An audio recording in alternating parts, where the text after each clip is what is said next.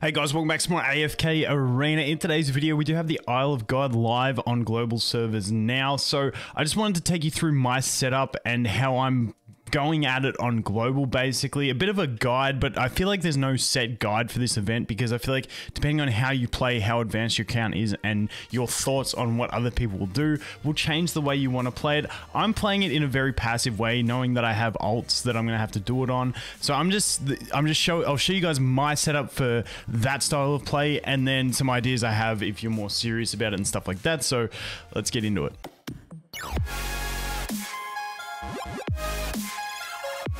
Okay, so we've jumped in and we're in the first hour and a half of the event, and as you can see, I have been well and truly raided. I had my defenses set on like one of these and I've already got burnt through. This is on my newest account, so I don't have strong defenses. So on this account, what my aim is to do is to just farm resources, not to worry too much about getting hit because it's going to happen and I'm going to lose no matter what. I'm not fussed about my defenses. My teams are weak. I'm just going to straight up lose every defense. So all I want to do is upgrade all of my resource building things as much as I can. As for pillaging, I'll do pillaging, pick easy enemies, and away we go. So the first thing I want to look at is the formation of my setup. I went with a basic defensive tower, then resource building, defensive tower, resource building. Now that I think about it, I could have probably done offensive towers for pillaging, but I'm just planning, because I'm playing so many accounts, that my pillages will probably stay maxed for a little bit.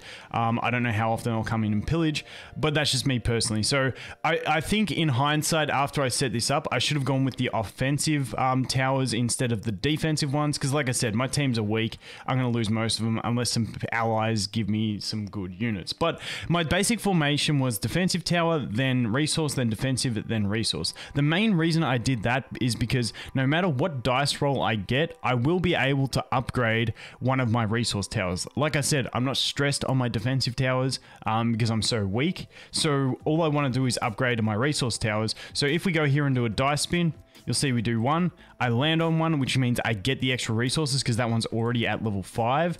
And then if I level it up, because no matter what tile I land on, I'll be able to hit a resource one and level up my resource ones.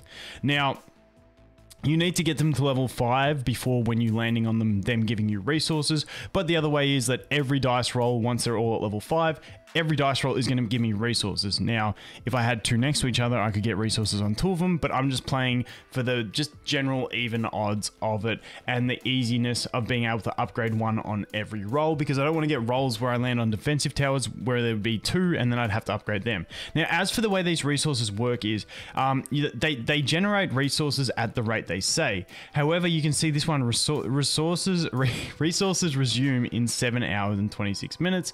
So when you get hit and these things get destroyed, it takes them time to actually be able to generate those resources passively again.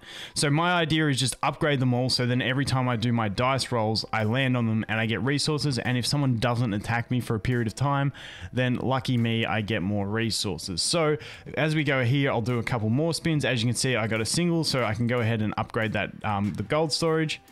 Upgrade that one, then we can roll again, and every time I roll, I am going to be able to upgrade one of my resources. Now, we did land on the shipyard. This gives us +1 pillage, so if you're playing really actively, what you want to do is you never want to be dice rolling while you have three or more pillages, because right now, I'll sort of just use a pillage, for instance, just to show you guys and show you my offensive strategy. So you can check their defenses. You can tell this guy's got defenses on because they have the little shield around them, but his are all pretty weak, and he's got some level 5s here and stuff. So that's one I want to hit. It's going to take a little bit of effort to beat, but hopefully I can land on some of his resources and actually go ahead and pillage them. So let's what's going on here? Let's go do a 2. Okay, so now we get a chance to pillage this one. It's a level 4. You can see the debuffs that are going to be applying, but because he's all elites, I should be fine. Now, when we go into the offensive battles, if you like, you can use your heroes multiple times. So that if they die, it doesn't matter. They'll be back next round. So that's the really nice thing about it. So I'm just going to go ahead and use this team. We'll jump in. We should get a win, I believe. Yeah, we should be fine with this. So this guy's a really good target. He does have defenses, but that means some other people might have skipped him. So hopefully we get some decent resources out of him. So there we go. We got 203,000 experience, which for an early game, it's pretty good stuff. So if we go over here and look at here, I don't think it tells you how much it's actually held at the moment. That's one thing I haven't figured out. Like, it tells you how much it generates, but I don't think it tells you how much is actually there for the pillaging. So you just got to roll, and we'll see, for instance, this one. It's got 92 there, so not too bad. The higher level ones, I just assume are going to have more sitting there that you can grab. So we're going to go ahead and attack this as well. And you can get some decent sort of resources, especially, like I said, for early game accounts. This stuff is fantastic, in my opinion. So we'll go you down there, I guess. Put you there, put you maybe. Oh, this is a really weird lineup for my team. Let's just do this. She'll go on to Cecilia, will go up to Hogan. Fine, happy days. And then we should be fine to kill them all and get the flora down. Land the kill, and away we go. So this one's going to be actually pretty decent for resources for me. 92 dust, not the biggest, but once again, not horrible. Hopefully we can get a big roll. There we go. We go get another 100 dust. So, like I said, I think these events are like phenomenal for early game. For later game, it's not as great.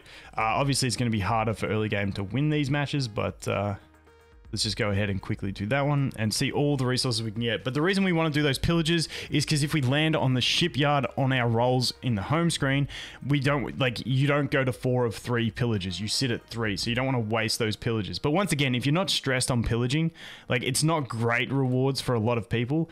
Don't stress. You can probably just avoid it, but it does help with your level and stuff like that. So at least I think it does. I can't confirm that. Maybe I'll have to do some more testing. But here, 488 lab coins, like, not too bad, not too bad. So we'll go in there and we'll go ahead and defeat that, do the same sort of thing. Boom, boom, boom. You there, and away we go. Clutch ourselves another victory. And at least I hope clutch ourselves another victory. Please, kill the totem dude. Boom, got him. No, we didn't. No, we didn't. Totem dude's still alive. Stupid Taylene. There we go. Okay, Brutus, die, please. Die, please. Die, please. Thank you. Thank you. That's actually been a pretty good run. We've got resources on most of them. There we go. And we've still got 2 rolls left. Roll to 1, which sucks, so we get nothing. Roll to 1, so we can go ahead and get that one and get the dust. I'm just going to close it and confirm. And then obviously if you close it, you don't get that stuff. But that's what I ended up getting from that one pillage. So we're going to go back. But like I said, you just don't want to be rolling when you've got full pillages. But that gave you a quick look at that. Now we go here, once again, back into my rolling. And I just want to level up these resource ones. Ideally, I want to get all of them to level 5 as soon as possible. This one's really nice. Unfortunately, it upgrades a random tower. Unfortunately, it was a defensive tower. But now I do have this one up to level 5, which means now if I roll on and I land on one of those spots, I will get 1 hour of gold resources straight away. So that ain't too bad. So let's go ahead here. And I'm pretty sure that applies even when they're broken. So let's go ahead and see if we can land on one of my level 5 ones again and see if we can get them resources. We did get some experience there. Let's go up here, level this one. And this is my last roll. Unfortunately, it did a defensive tower as well. But yeah, that's pretty much my strategy. Like I said, because I'm so weak, I just want to upgrade all of my resource towers, and then my defensive ones I'm just really not stressed about. Plus, like I said, if you've got ults and stuff, easy is to upgrade those key ones, work on getting that level up here so you can get the rewards, and just basically progress through that. Now the other thing is your allies. I've got my team formations here. You can support players, and the cool thing is I think I'm already assisting the top 2. So this one here, if I go here, do they have any without? So you can see this one, I'm already assisting there. But you can use your same teams to assist as many people as possible. So if you want to make 1 really good team or 2 average teams, I just made 2 average. Like, I'm not the greatest person to help out, but like you can make as many as you want. So like if we go over here, let's see, you got nothing, rip.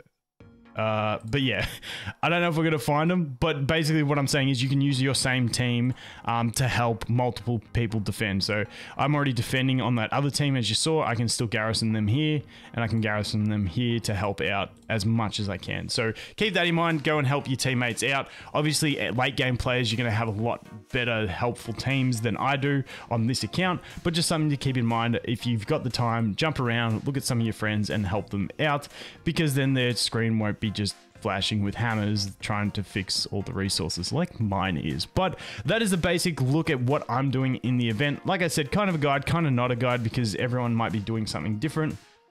But because I'm looking purely at that passive generation, I'm just trying to level up all my resources one, so when I land on them, I can get some stuff. That's pretty much the gist. Anyway, guys, thanks for watching. Hope you have an awesome day, and I look forward to seeing the next one. Cheers.